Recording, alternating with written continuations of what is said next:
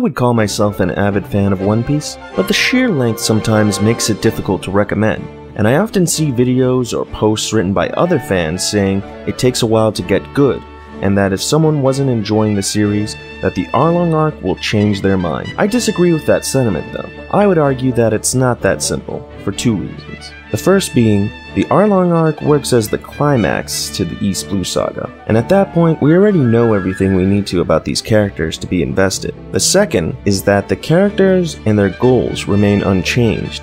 I'm not gonna pretend to be objective. I love the fights, the odd character designs, the bravado, the screaming, so this will be mostly me justifying the early parts of the East Blue Saga, because I think it's a great introduction, but I will have to vaguely spoil a few plot points here and there. Since it's the starting point of the series, it's all about the setup, the One Piece, the greatest treasure in the world, and our protagonist, Monkey D. Luffy, who seeks it to become the Pirate King. What I like about the character introductions is that Eiichiro Oda focuses on who these people are before we see what they do.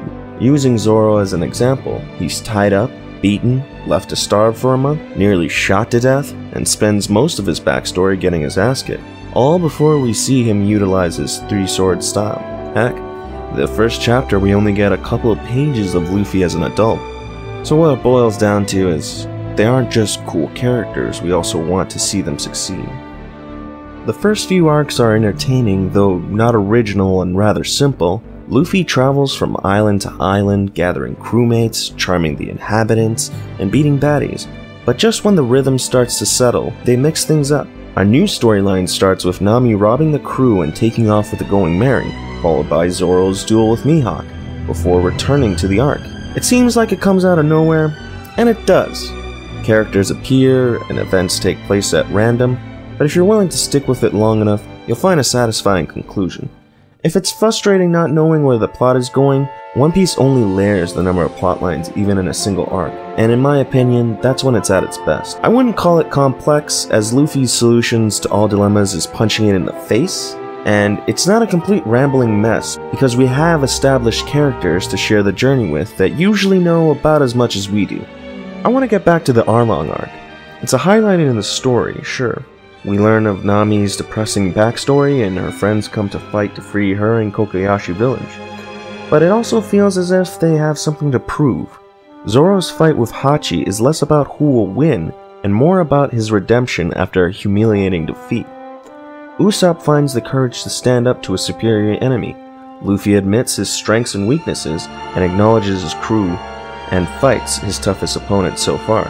And Sanji breaks a rock. Well, at least that's more than anything Yasuku or Johnny did. I think the problem with promising that the arc will change people's minds implies that this will happen often. But this is more of a third act. The time in between is spent on character development, humor, and exploration. I do have criticisms of the East Blue Saga. As mentioned, it's nothing innovative and it's pretty long.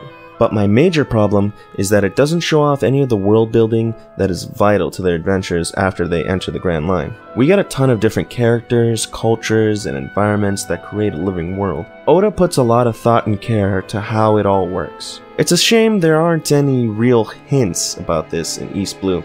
If you've made it through a few chapters or episodes and remained unimpressed, I don't believe there's any particular moment that's going to change how you feel about One Piece. It's not as if it switches genres or premises at any point. However, to anyone who has read as far as the Arlong arc and is wondering if it gets better or still has reservations about it, I think owes it to themselves to at least read past Reverse Mountain.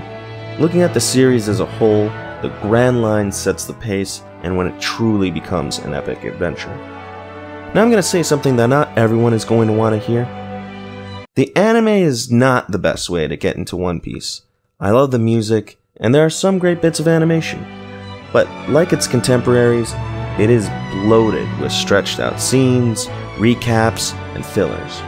The manga is long, but the pacing is comparatively better. Additionally, you get to see Oda evolve as an artist over the course of 20 years.